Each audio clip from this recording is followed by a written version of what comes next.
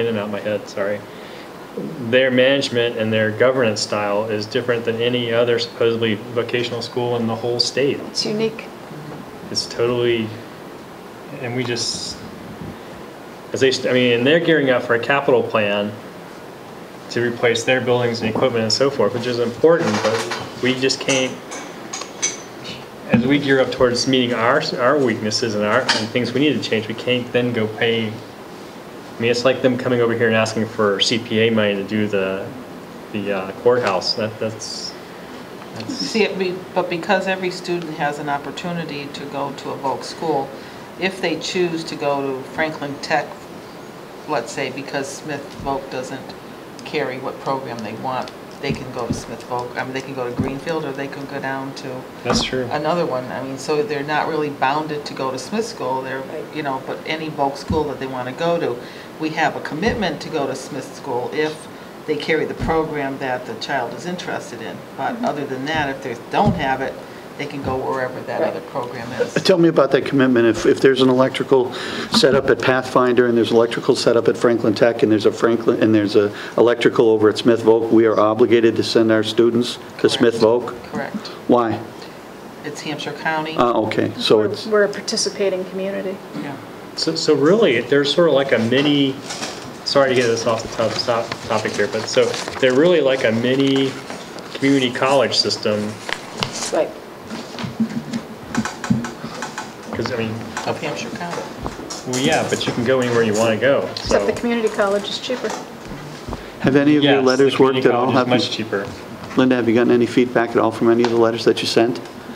Do they send you a courtesy letter back? When I think Molly was on the school committee, in the year that we got notice that the assessment was going up 13%, and we got the notice in May, beginning of May, and we certainly contacted all of our legislators then and said, you know, it's impossibly hard to absorb that kind of impact this late into the budget season. And they agreed. They felt for us. They agreed and told you to pay it? Yeah. Yeah, I mean, it just came out of school. School choice, really. Yeah. Okay, so that's definitely a threat you see on the horizon from outside. Yeah. All right.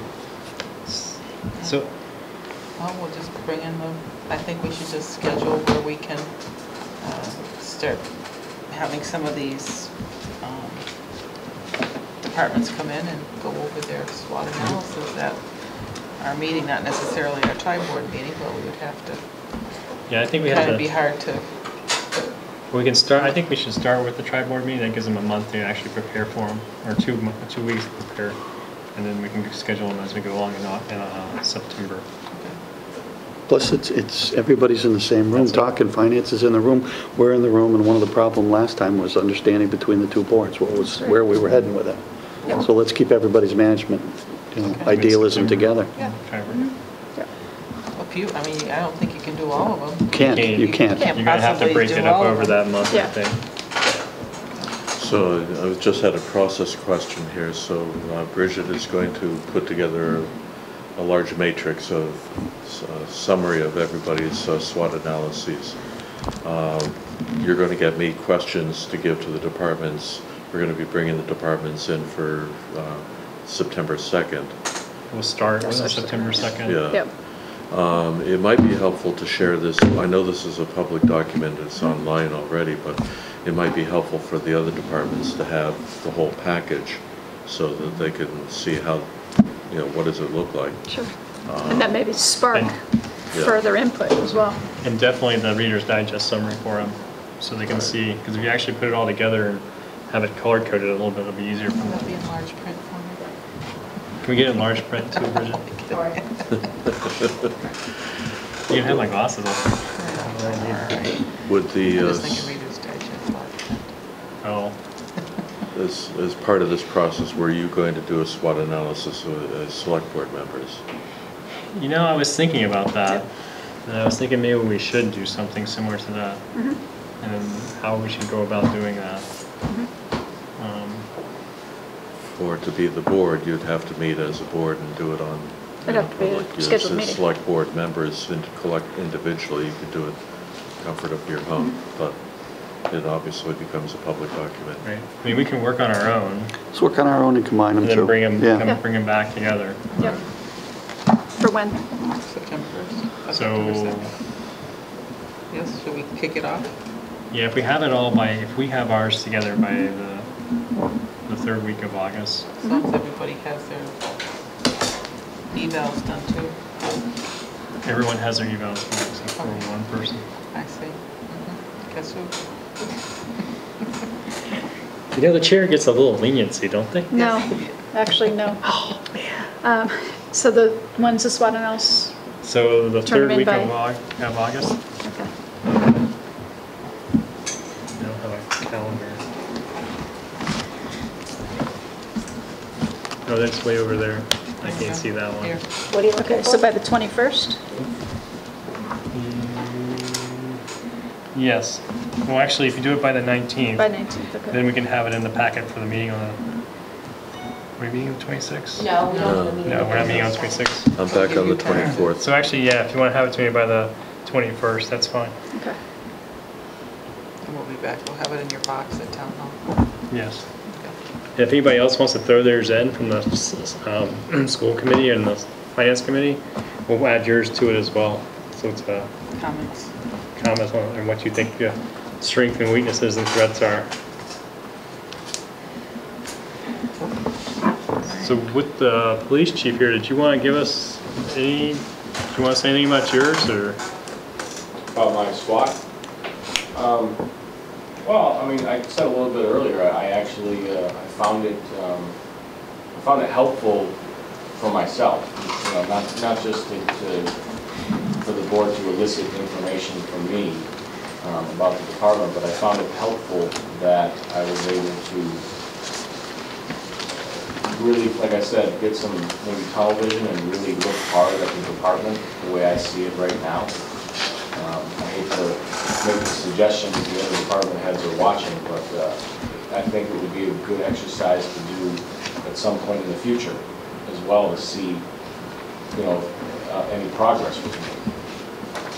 But that was really the thing that I saw the most, you know, that I found the most helpful was that I was able to really look at the strengths of our department, weaknesses, and all the other issues in between. I don't know if you want to get into specifics, but you know, generally that's the way I took it. You know, what I'm just wondering is, I mean, I'm more than happy to do the SWOT analysis, although I feel like it's cheating a bit because obviously most of the work's been done by the people who really know what's going on. And there may be a few things that, you know, I didn't see that I want to add or something like that. But might it be time better spent if over the next few weeks, as individual select board members, we focus in on the whole intent of this, as you said, is to have this help inform budget priorities as well as an actual plan for the next year, 1, 2, 3, or whatever. That maybe we start looking in from our perspective, looking for what we deem to be priorities for the town coming out of this. Actually, I was kind of, that was my thought of what we were doing when we threw ours together, so that's a better way to clarify it. Okay. Yeah. So yes, when we're making our SWOT, it's basically we're reviewing and putting together our priorities. That's a better way to say it. Okay. Very fair.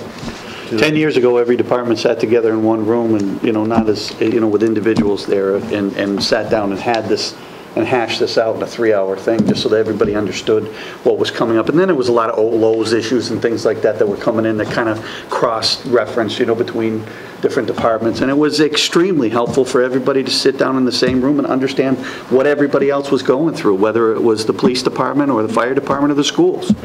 Everybody sat in the same room and said, you know, geez, these are the major issues that are addressing the town of Hadley that are coming up in the future. I know you probably don't watch my planning board meeting or my select board meeting, but these are really important things that are coming up, whether it's designing a water filtration system or whether we're, you know, setting up, trying to understand the planning boards, what they need for help with regards to 500 feet off of Route 9 for planning. I mean, I think it's important for anything that we can do to bring information to all the departments so that everybody functions and works as a team the best that we can. So And I think with this exercise, you've taken a big step forward to creating a strategic plan for the town. This really is the link to the next part of the process here.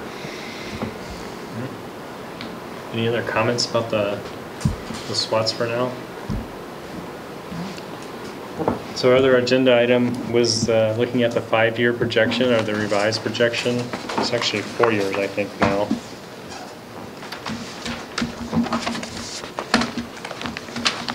So we have 16 on here, and then we have 4 outlying years.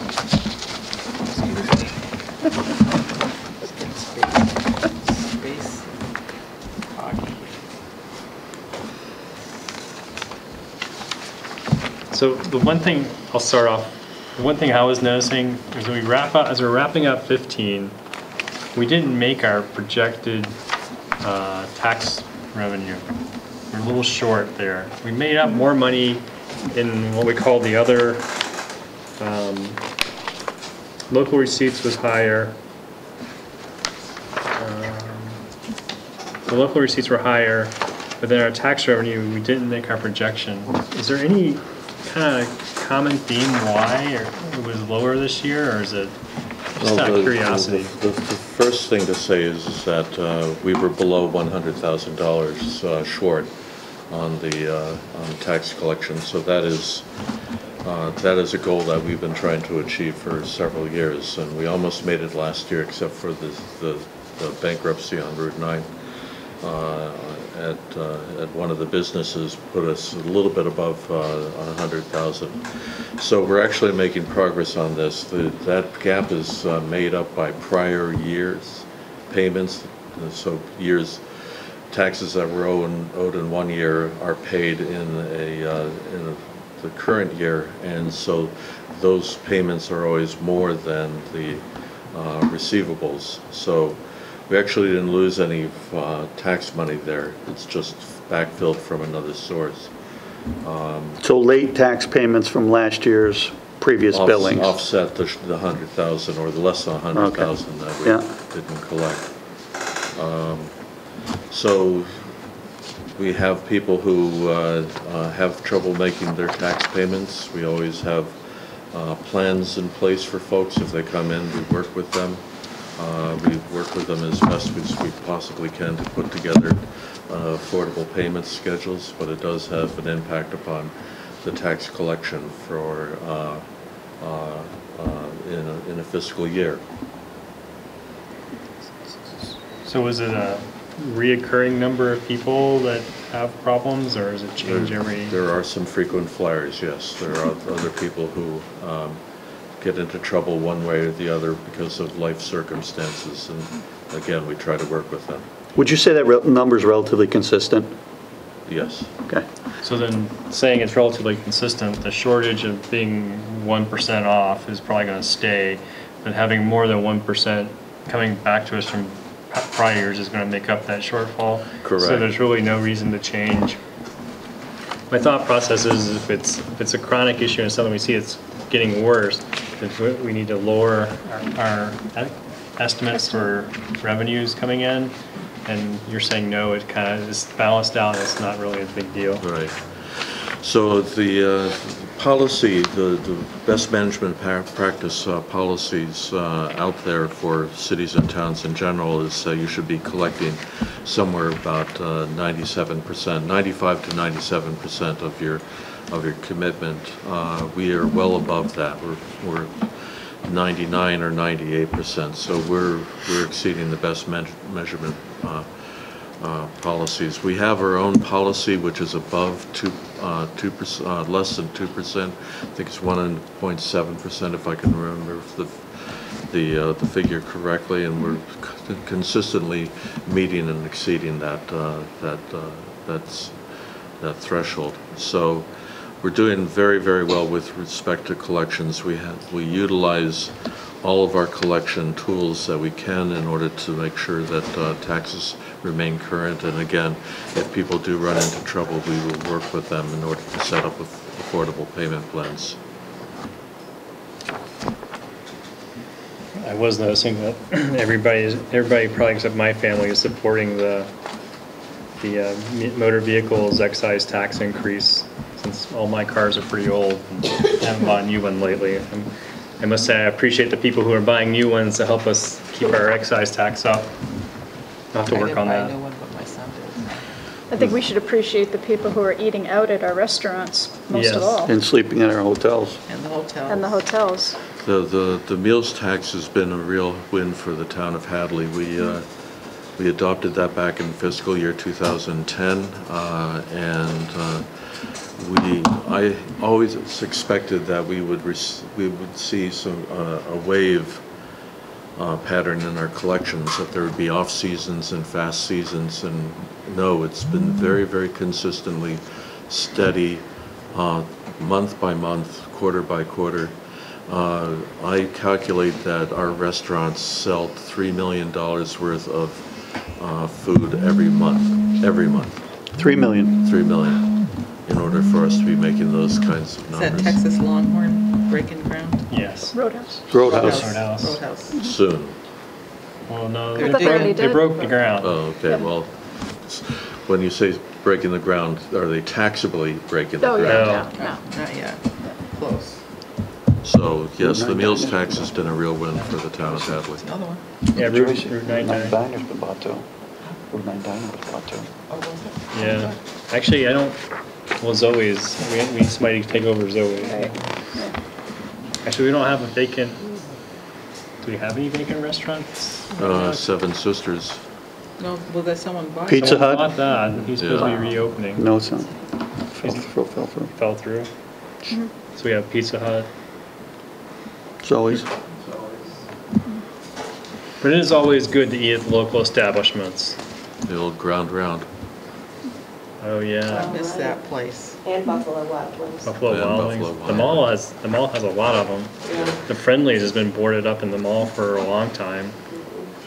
Well, and I know we're nowhere near this, and we, don't have the luxury like Amherst to be able to fund something like this, even though it took probably a decade. But from an economic development standpoint, this is exactly the conversation that I think, we should really wrap the planning board and the tax assessor in.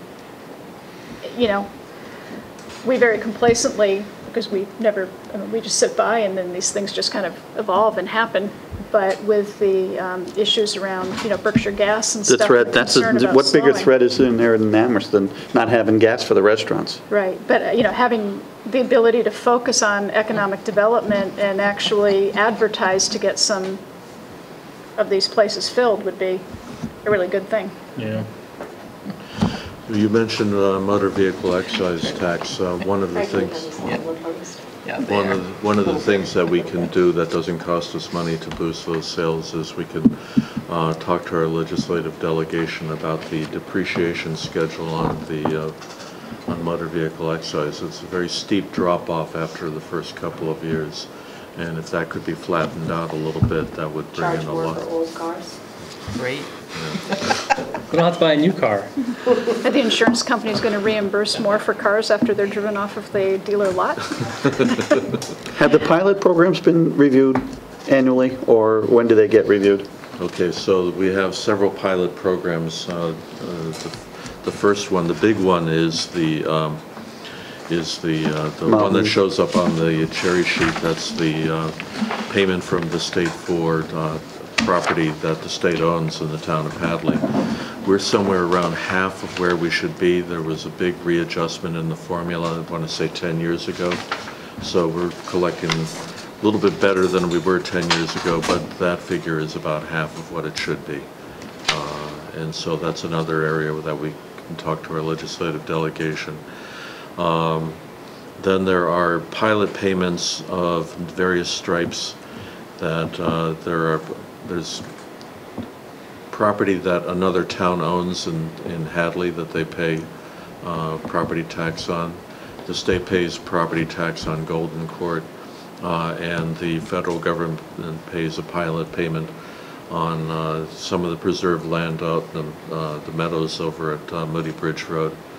Then there's the pilot payments for the solar arrays, and so we're getting money that way. I know there's always a push to look at taxable taxing non-taxable properties, universities, private institutions, places of worship, places like that. I don't know if there's been any traction on that. I've always seen that as you could spend a lot of time chasing that and never get anywhere. Steve Kulik filed legislation Yeah. for that. It's highly supported by MMA. But we'll see. Yeah, I just don't see any. I don't think that dog will hunt. So then on the rest of so one other thing on the budget is when we start looking at the expenditures that we projected in this, is it just a flat percentage increase, or is it actually a number that goes with a certain line, like salaries went up a percentage because of contracts or expected contracts, or is it just straight 2% or 3% increase is what we projected here? So the projections there, as much as I possibly could, the numbers for FY 2020 are the ones that I put together in order to update this analysis, but for FY 17 through 19, these are numbers that for the most part I took from a projection that you asked the departments to perform a year and a half ago. So those are those numbers, with a couple of exceptions where I thought that things changed so dramatically that we needed to update that number. I thought we were going to take a look at the last 2 years and what the actuals were versus what the projections were to try to come up with whether or not our projections are reasonable. Right, so that's part of what is new and different about this analysis. So I sat down with Molly and she showed me what would be most helpful to the board. So that I included. I dropped off some of the older information, which was so old that we didn't think that it was important to you anymore, and added columns in such a way as it wouldn't reduce the font so that it would be unreadable. The only thing that's not in there right now, because the books weren't closed, Right. is FY15 actual. David and I had talked about that, so that's kind of 1 foot in, 1 foot out, right? Right, right. Right. Okay, and then for 2020? For 2020, so wherever I went over through the individual budgets and looked at the projections and where they said that this would, first of all, for personnel, I included a 2% COLA only. So that's for personnel. And that's in line with what was discussed for the projection a year and a half ago. Where there were sufficient notes in the individual budget submissions from departments, I increased lines, particular lines, by whatever percentage was in line with history. So,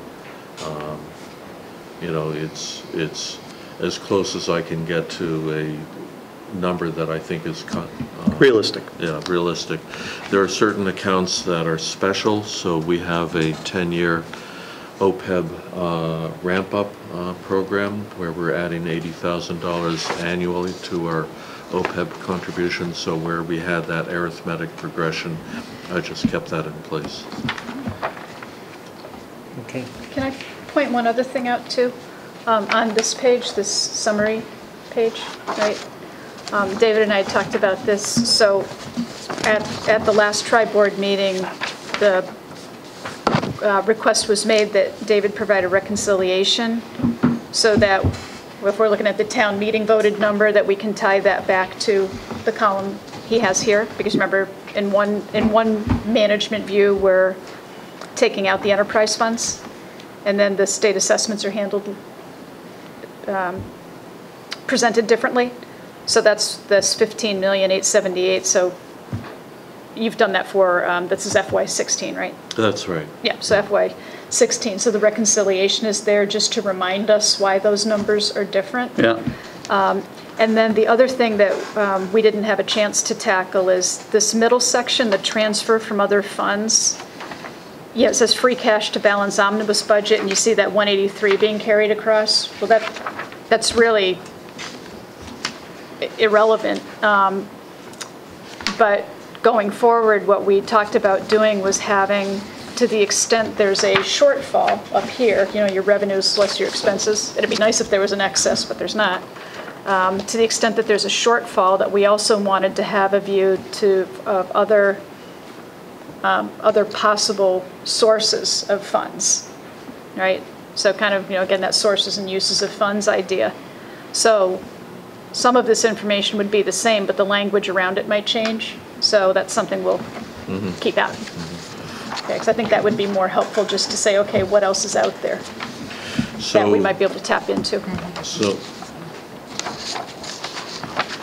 At the town meeting, I guess we presented a balanced budget. And on here, you see like a $500 million deficit for this year already projected. And then as you go forward, it goes up to almost $2 million 4 years from now. When you're using the free cash stuff, that's money you can't count on being there. It's money that you kind of shortfall from not spending it in the budget. So why can't this be a balanced budget? Why do you figure, you know, it looks like, you know, it just doesn't look good when you're starting out with a deficit every year getting bigger.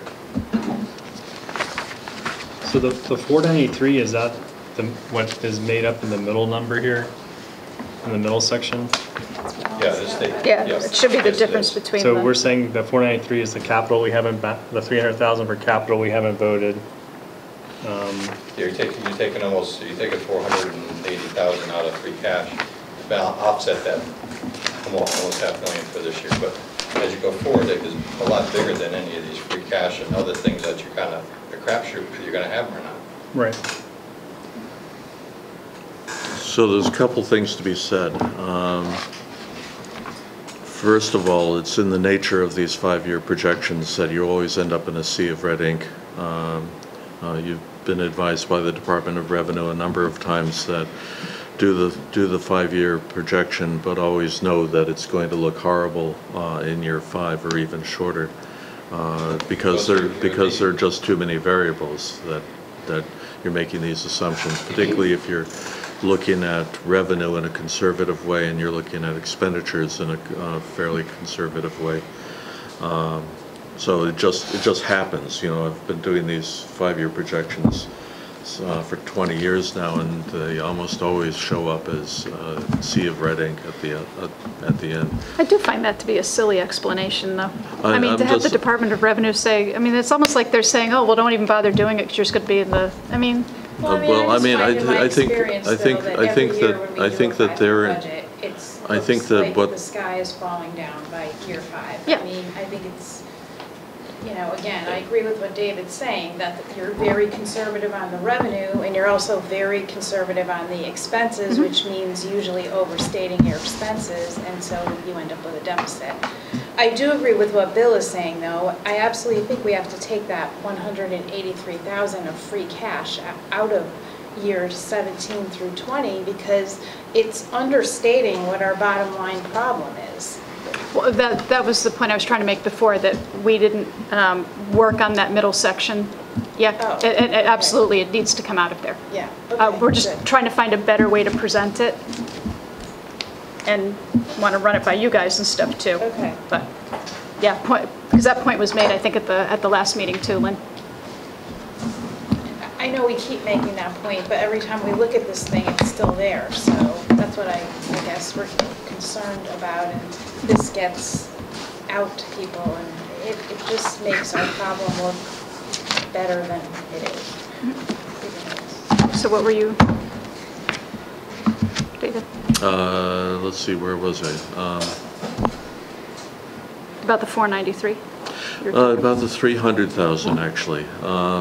So Linda Sanderson and I have been working on the capital plan, and one of the things that, and we'll talk a little bit about this in your regular meeting in more depth, but one of the things that we have been discussing is that it's nice to have the meals tax to fund part of our capital, but it's insufficient to really address the capital backlog that the town has.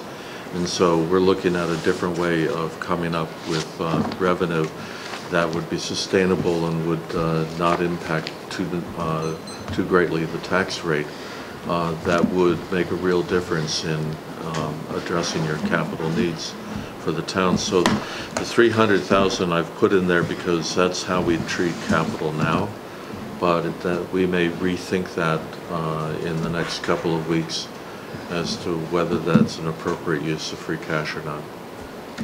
But that 300,000 is on top of the money that's committed from the meals tax.